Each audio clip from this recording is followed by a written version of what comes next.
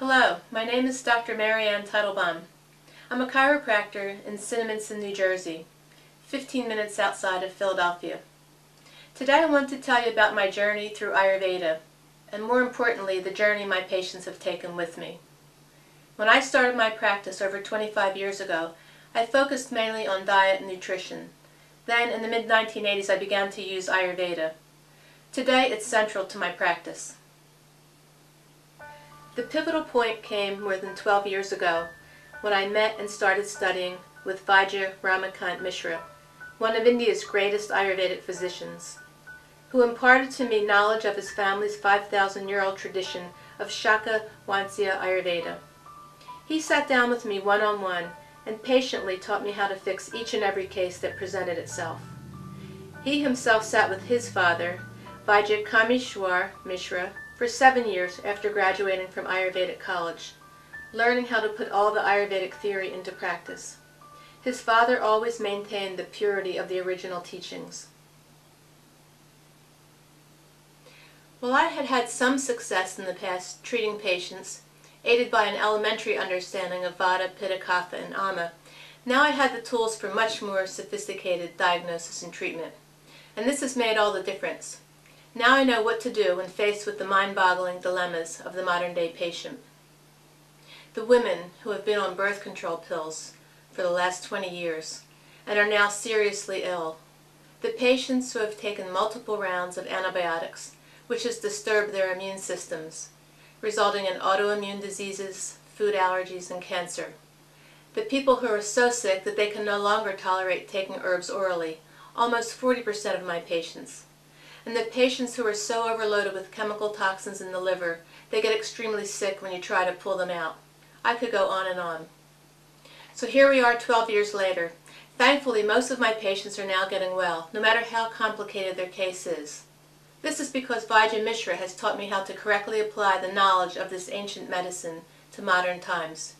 Here are some of my patients describing the benefits they have received since coming to our office. Hi, my name is Kathy. I was diagnosed with a disease called sarcoidosis.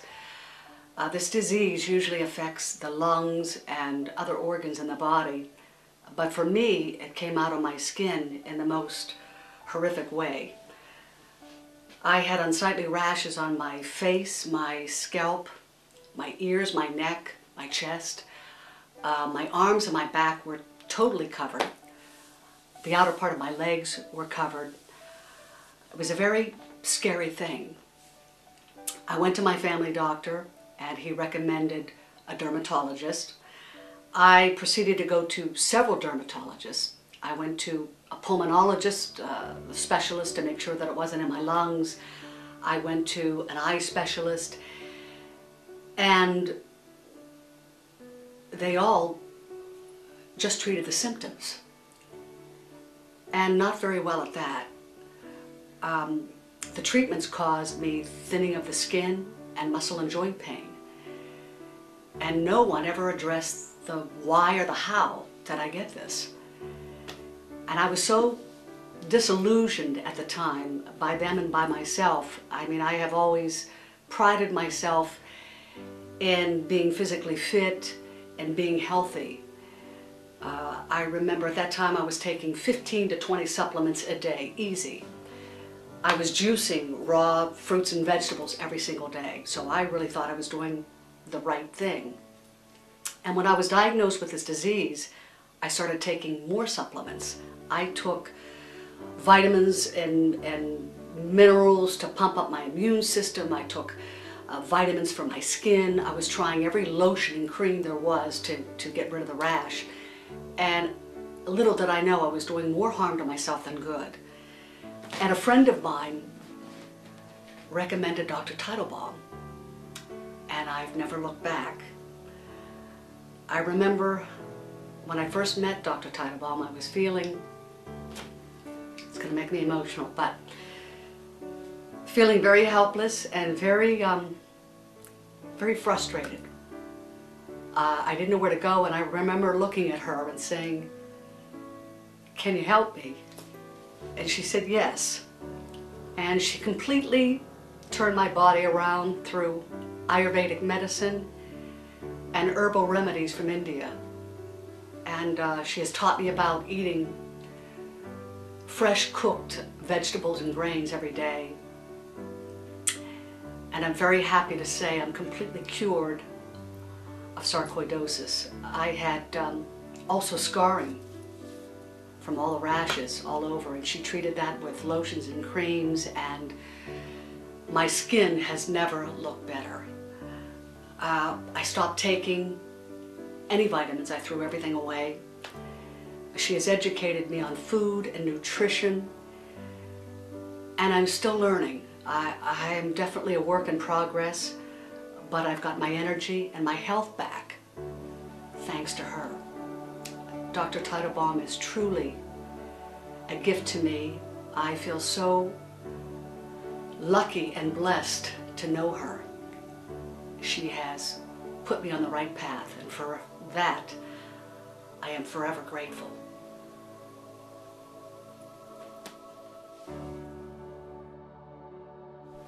My name is Brenda. I began treatment with Dr. Teitelbaum 2.5 years ago. I was diagnosed with multiple sclerosis and RSD in March of 2003.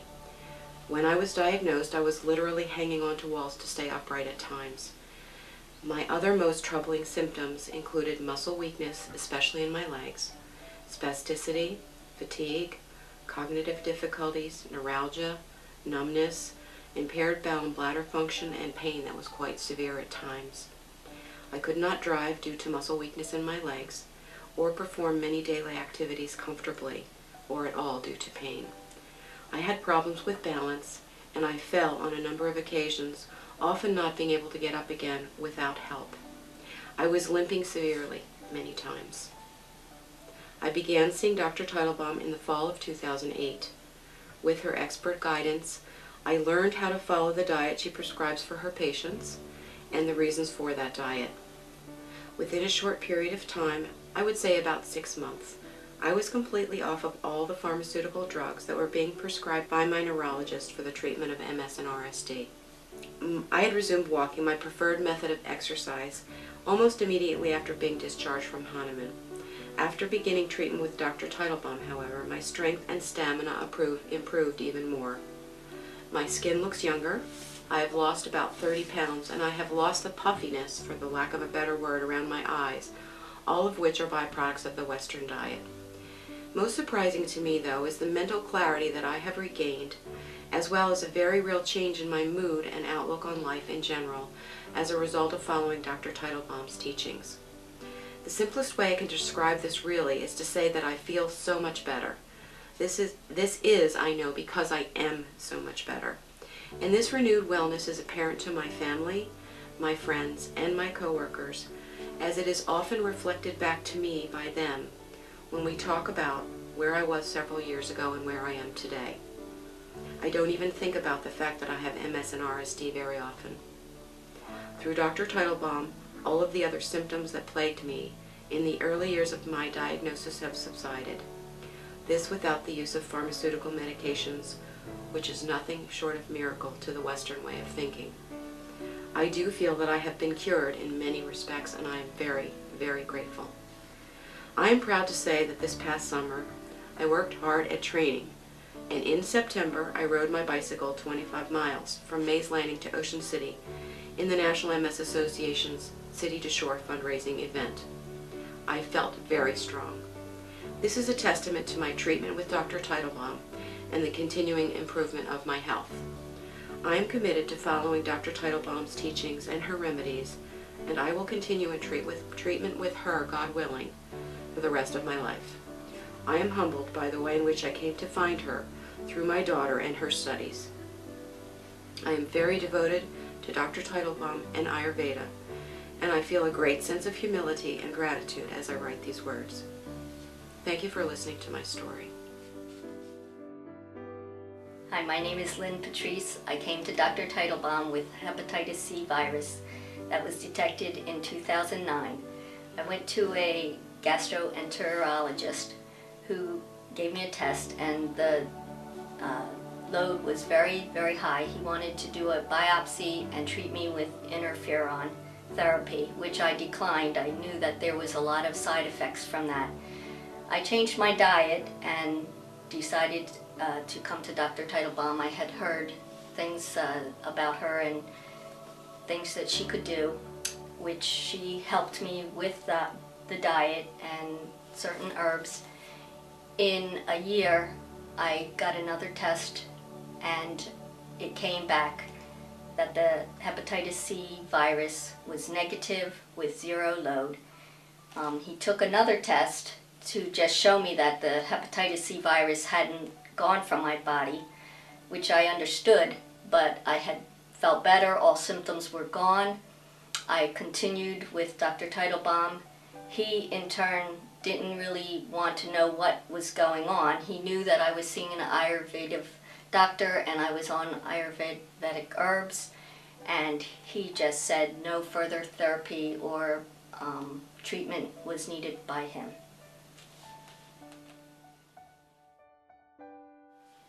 We met Dr. Teitelbaum about 9 years ago. I was in 2nd grade and I had the worst allergies. I was allergic to everything under the sun.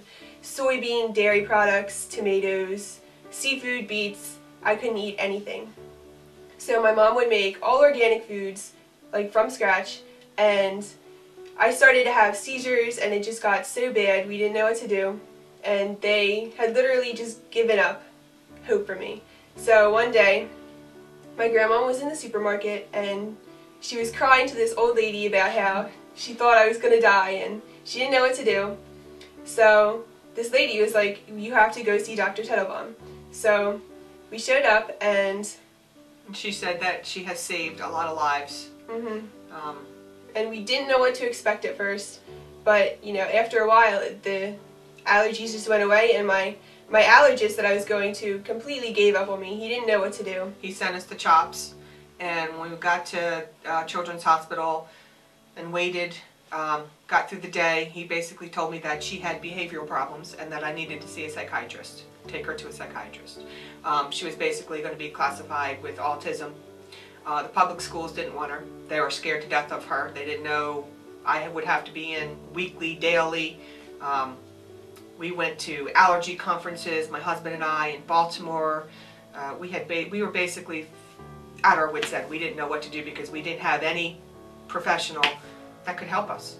They basically gave up on her, and then we found Dr. Teitelbaum. Yeah. So after a while of coming here, like every week or so, I went to the allergist and got tested, and I was only allergic to seafood and beets. And last year I actually got tested, and now I'm not allergic to anything at all. So, allergy free. And then about 5-6 years ago, I was diagnosed with MS, and I battled with going with the traditional medication that the doctors told me if I didn't, that I would end up in a wheelchair and not be able to basically function.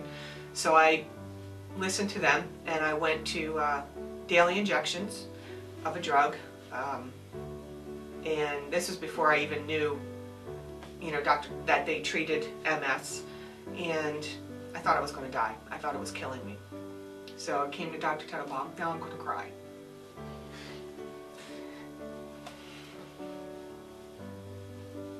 Sorry.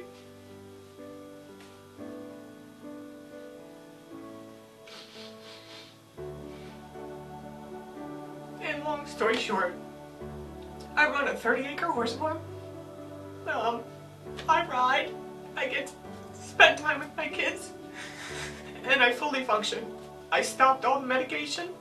I told my husband, I said, I can't live like this anymore. I really thought it was killing me. It ate muscle tissue. I have holes where I had to inject every day. And if it wasn't for Dr. Teitelbaum, I don't really know where I'd be, or where we would be. When I decided to go off the medication, it's probably been 3 years, no medication at all, just strictly Dr. Teitelbaum's regimen. I still see my neurologist once a year just to go in for my yearly checkup, and he checks everything. He tells me every time I go into the office he does not know how I'm still functioning and walking without being in a wheelchair, because I had so many lesions in my brain that it basically looks like a paintball gun went off in my head. And now with Dr. Teitelbaum's help, and you know, we're doing great. We're doing great. My name is Michelle Lauren-Freya.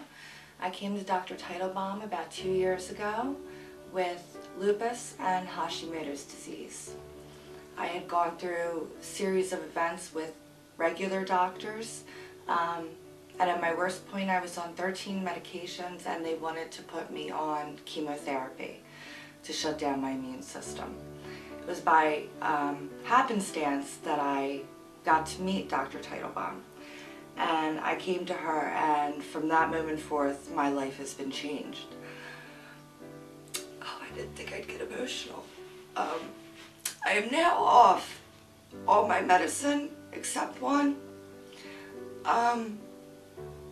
My life is greatly improved. I'm 30 years old, and when I was 25, I felt like a 90-year-old woman.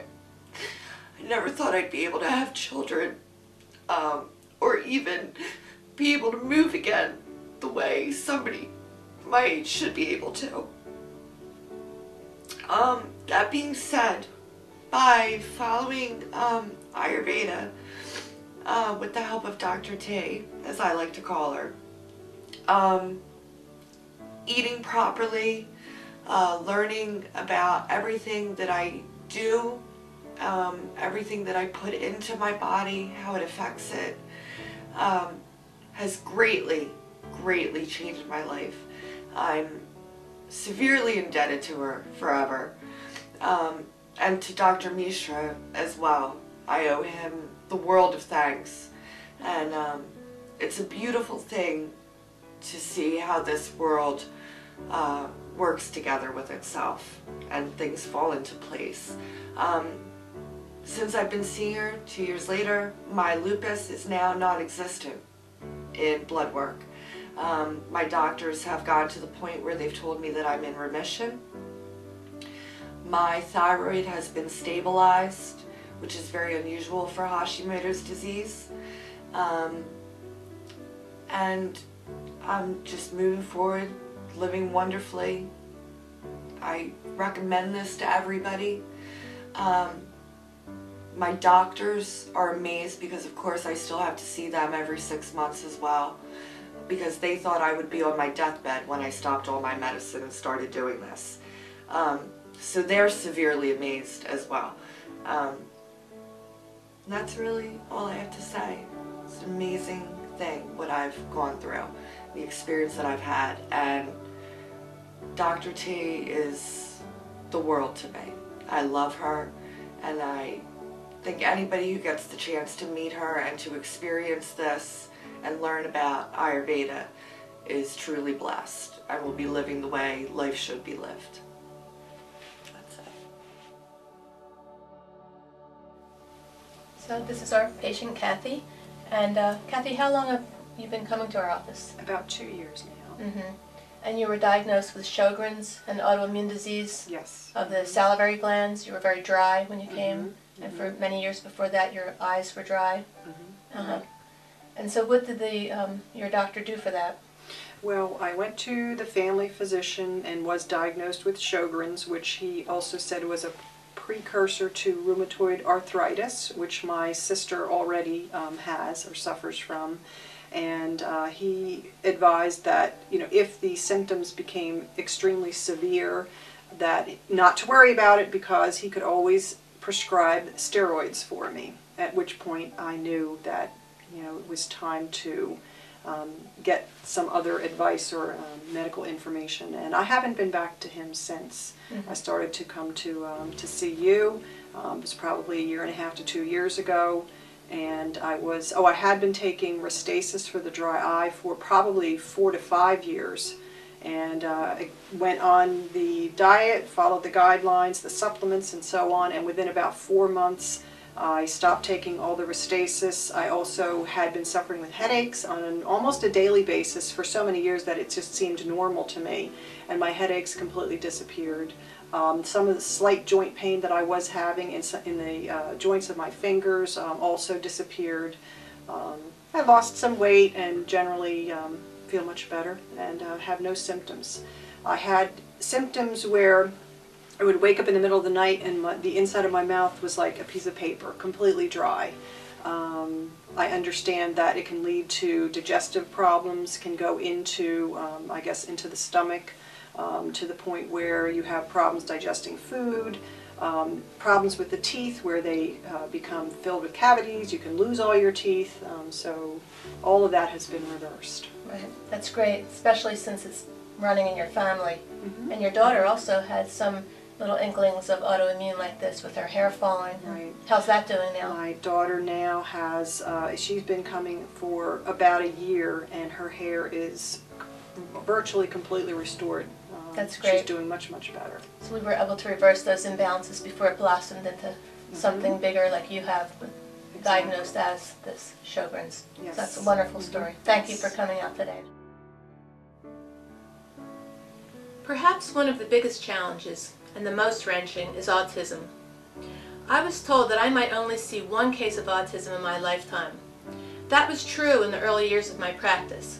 But then in 1989, the vaccination schedule went from 11 shots up to 61 shots for each child. From that point on, children started streaming in, day out with symptoms ranging from food sensitivities, gut and digestive disturbance, to ADD, ADHD, PDD, NOS, Asperger's, speech and motor delays, and mild, moderate to severe autism. Heartsick mothers came in one after the other. Their stories were similar. Their child was doing well, developing normally. Then they began their intense schedule of shots. More shots than their developing bodies could handle. They described how the child lost more and more ground with each new round of shots, until they became what they called vaccine injured, and wound up somewhere on the autistic spectrum. I felt helpless. In my desperation, I turned to Dr. Mishra, who felt the pulses of these children and developed an elegant treatment protocol, which I began using. That's when this epidemic hit home. I received the devastating news that my niece's 3-year-old son, JT, had just been diagnosed with autism and was placed in a special school for autistic children. He couldn't speak, he only grunted sounds. He made no eye contact and spent his days pulling the blinds up and down for hours on end in his bedroom.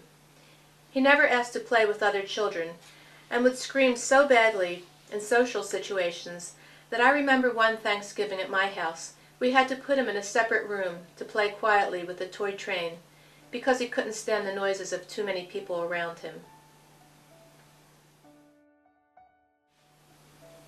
We put him on the protocol. About 2 months later, as I was working on a patient in my treatment room with the door closed, I heard my niece enter the waiting room with JT. They sat down waiting for their turn, and I heard JT say, "Mom, what is your favorite color?" Wiping back the tears, I flew open my treatment room door and said, "What did he just say?" And my niece was laughing, happy as could be.